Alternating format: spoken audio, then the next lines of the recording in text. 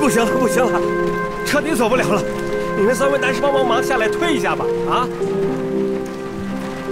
想不想回家啊？下来推一下吧。赶紧下来推！小陈，来，听我的啊！来，1、2，走！2、2、3。喂。哎，子轩，你今天还过来接平儿吗？ 1、2、3。你在哪儿呢？这么吵。别让他来接了，下这么大的雨，平儿在这儿挺好的。妈妈，你什么时候来接我呀？你放心，妈妈肯定会回来接你的。啊，就是要等我一会儿啊。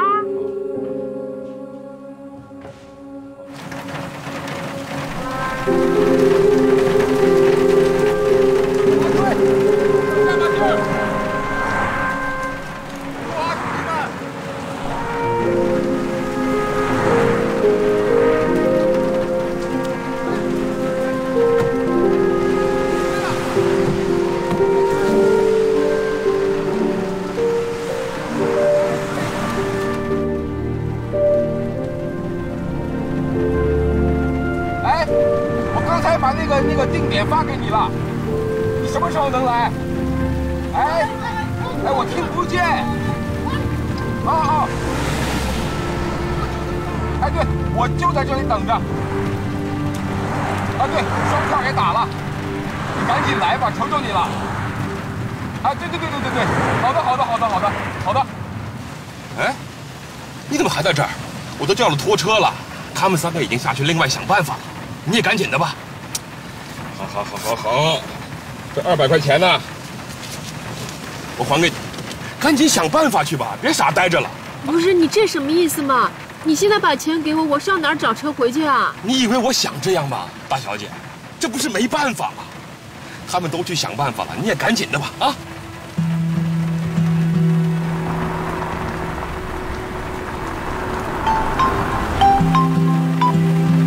喂，你还没回来？ 没呢，我在公路上。你没坐火车吗？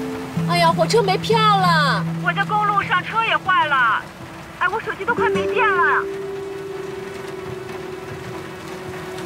你把地址给我发过来。听不清楚，你说什么？我手机快没电了，我不跟你说了。地址？把你现在的地址给我发过来。啊。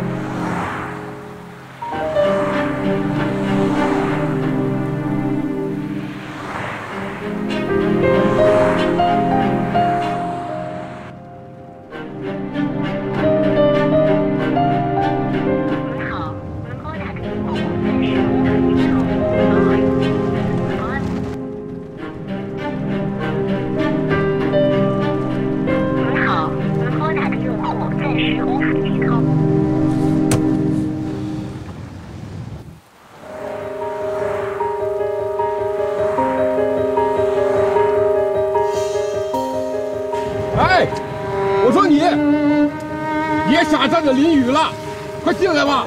我手机没电了，我朋友来接我，我怕他找不着我。你这样站着很危险，知道吧？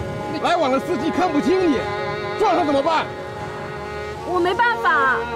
可你这，你这样，你手机能借我用一下吗？哎，不行，我手机只有4%的电了，我还靠它等拖车电话呢。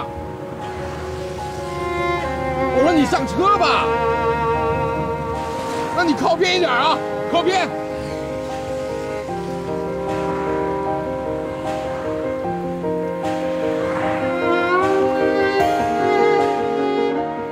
其他3个人都决定半路求助了，或者索性在附近找个地方住下了。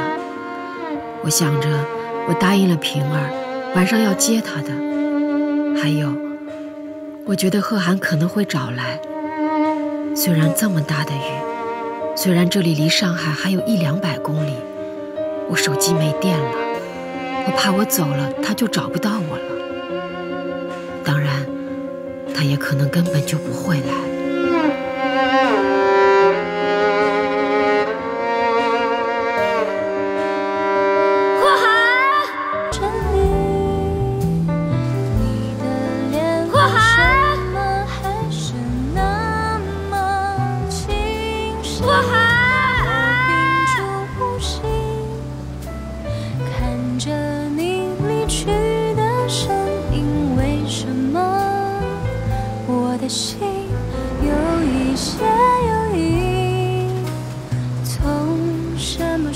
后开始习惯，有你在，你的电话号码总会时时打来，我的心将我出卖，有一丝丝期待你会为我找过来，滂沱大雨里，繁忙车阵里，看着你笑，我本来我不能自已，害怕此刻的心情会轻易被你看穿。你搞什么？我告诉你，今天有暴雨，买回去的火车票买不到，快去南京，你为什么不听？你为什么不听？你就打算坐这个火车回上海啊？啊？他现在是抛锚了，你还能活在这儿？他要是出别的事故呢？刹车转向失灵，你要死在这条路上，你知不知道啊？我想赶回去接平儿。你要死在这条路上，你这辈子都不想见他了。还有。手机没电了，为什么不带充电器啊？出差出门不带充电器啊？我要是过去了看不到你怎么办？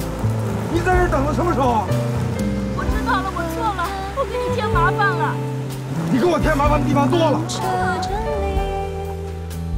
你的脸为什么还是那么清晰？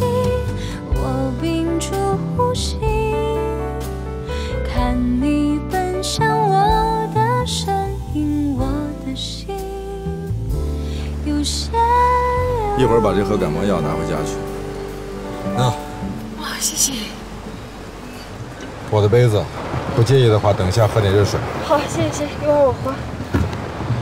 充电器。哦，谢谢，谢谢你还给我准备充电器。我问你，今天是不是你主动要求去苏州、去南京那个？对啊。但是我早上9点多就跟段小天说了。你淋得像落汤鸡一样。段小天倒是跑到苏曼殊那里去邀功了，苏曼殊还以为是他心无巨细，他派你去的呢。我告诉你，这个人不是什么好人。不会吧？面试的时候他还帮我忙了呢。日久见人心。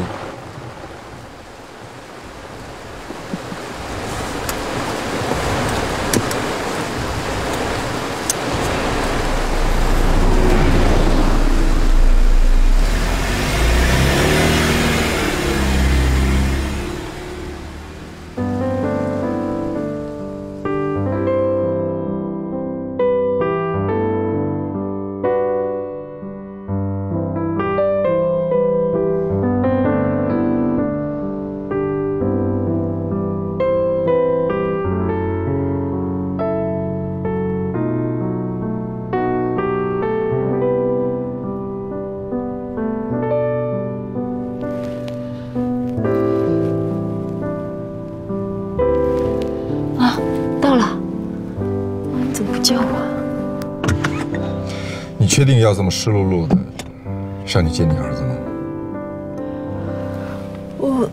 这都几点了？我回去换衣服也来不及啊。其实我真的搞不明白，你为什么非要今天接他呢？你自己已经累了一天了，现在上去接他回来，回家还要陪他洗漱睡觉，明天一早还要给他做早饭送他上学。为什么不让自己休息一天一个晚上，明天再来接他呢？而且陈家巴不得你让他们多待几天。我发现你真的越来越像唐晶了。你怕什么呢？怕姓陈的不把孩子还给你了？有这个可能。罗子君，你太紧张了，而且你的这个紧张是会传递给孩子的。你和陈俊生，你们两个不要让他觉得是在咬牙切齿、不依不饶的在抢夺他，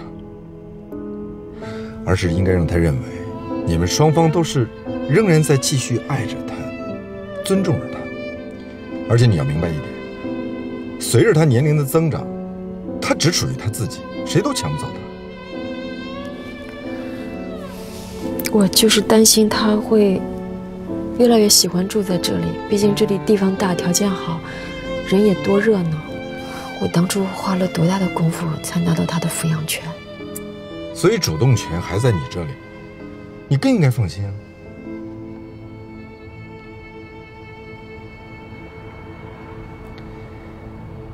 松开手，松开手，你才能承托住更多的东西。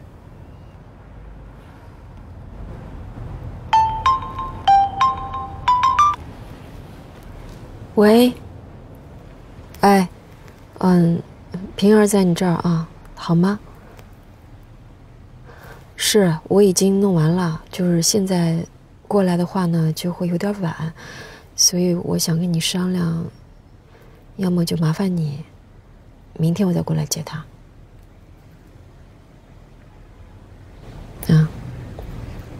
麻烦你跟玲玲了。